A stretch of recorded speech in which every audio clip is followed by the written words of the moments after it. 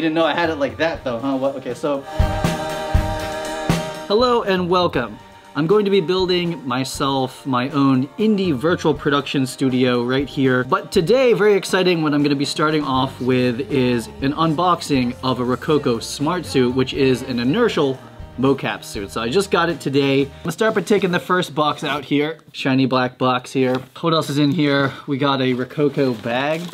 I would use totes. I use totes. I'm gonna put this over here. Oh, it comes with a hanger. Oh, sweet.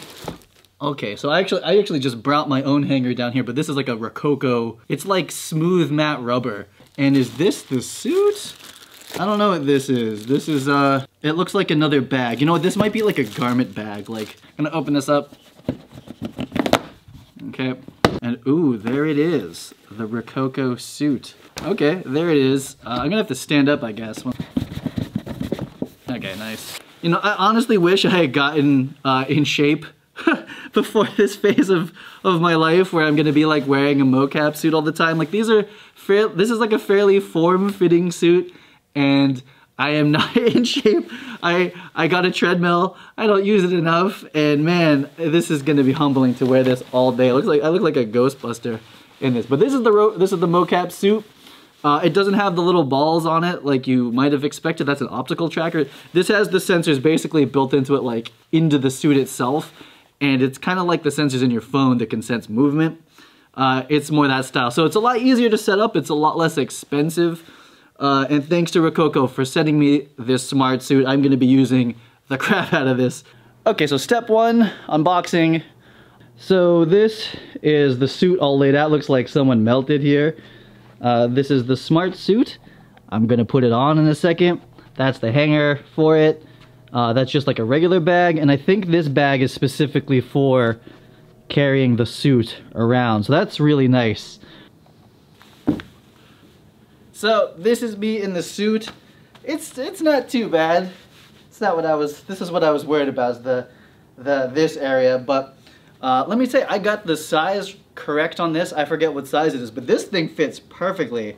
It's made out of like a cool like nylon and mesh combo. It feels pretty cool to wear, and I feel kind of like, I don't know. It feels cool to wear, which is good, because I thought I was gonna feel really stupid in this thing, but I like it a lot. So this is what the suit looks like on. Probably hard to tell in this wide shot, but the sensors are like built and pre-placed for you. I didn't have to like stick these on there. One's in here clearly. I think I'm touching all the different sensors.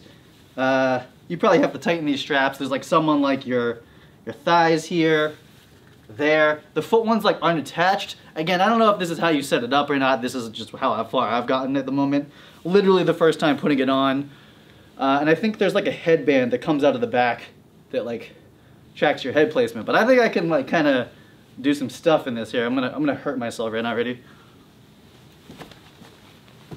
Oh, you didn't know I had it like that though, huh? What? Okay, so whew, just know most of the mocap for Cinetracer is gonna be me. Like me sitting here ready for this mocap session.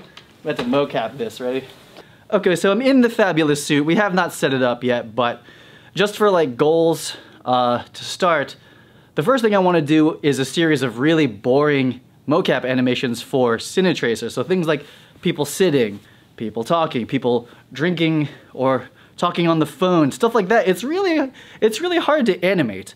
So I'm gonna just be trying to make a series of just like infinite loops for Cinetracer so that people can make people sit down, talk on the phone, right? Like over animate this stuff. No facial animation yet. That's what we'll be doing. And then once I start to get that workflow down and exporting, cleaning up the animations and whatnot, we'll probably be using a combination of iClone, the Rokoko software, maybe directly into Unreal Engine. Might need Motion Builder and Maya back to do some like retargeting, make everything fit the Unreal Engine mannequin. Not sure just yet. After I do those like traditional mocap animation workflows, then we'll do some live virtual character puppeting, so I can kind of bring it into Unreal Engine. This doesn't work in Cinetracer just yet. It might in the future. But you can basically just live puppet those characters. So instead of having to choose, you know, some pre-selected animation, you can just live puppet it, right? And you can even get the iPhone, which I have a dedicated iPhone for my face, and just do full performance capture, virtual production, that sort of stuff. So I think that's gonna kind of wrap up this very short vlog, but I'll give you a quick studio tour in the suit. Hopefully next time I'll have this up and running. Maybe it happens in this video, don't know. But let's do a quick tour. Okay, so we walk into the studio this way. This is the main section over here. And over here, this is just some storage and family stuff that needs to get cleaned up. A lot of film, equipment, etc. This is currently the green screen setup. It's a very small streamer Elgato backdrop, but it works. Currently going to be using a Canon C300. This is my old C300. Has HD SDI out, does 1080, should be fine. And I've got a bunch of LED lights, shout out Aperture. I've got a whole bunch more apertures, a bunch of different lights coming in. I'll buy lights as I need. And eventually the thought is to make this a 2-wall cyc with a floor for some virtual production, mixed reality stuff. We will see. I do have a drop ceiling. It's about 9 feet-ish to it, so I can actually pop those out if I need to and put sensors up there, etc. It's a pretty good house. Scouted this house. My wife scouted it. Saw this basement studio, and I was like, good. This is going to be good for the future. I don't know when, but the future. And this is the computer setup currently. So where Cinetracer happens. Got the triple monitors. Custom PC back there. Right. We're going to be switching out this Oculus Rift for a Vive, just because they have the Vive tracker. Everything for virtual production just kind of for Vive. A lot of wires. There's going to be so many wires for this stuff. This is for connecting an iPhone via Ethernet.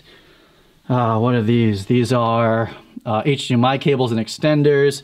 HD SDI stuff. We're going to have more Blackmagic things coming in. And over here is my mic. What up? The Alpha wheels, that's not currently hooked up to anything here. And just some more hardware. Bunch of graphics cards in there. Bunch of laptops, American Cinematographer hauler. For now, like I said, just to recap, I'm going to be working on Cinetracer half the time, and I'm going to be working on virtual production things the other half, including building out this studio. I have an HTC Vive coming, and really working with Unreal Engine and traditional filmmaking tools and bringing them together at an indie level, right? This is still going to cost money, but it doesn't cost like millions of dollars like it used to. I am planning on going to GDC, so if you are going to GDC, you want to meet up, hit me up on Twitter, etc. And I'm loosely planning on going to NAB, mostly to talk to some virtual production people and see some of the new hardware. So it's going to be a fun year. I'm going to vlog it for now, and when I get it all figured out, we'll be making like straight up tutorials as well. So that wraps up this first vlog. I'm excited. I'm in a mocap suit. And I'll see you guys on the next video.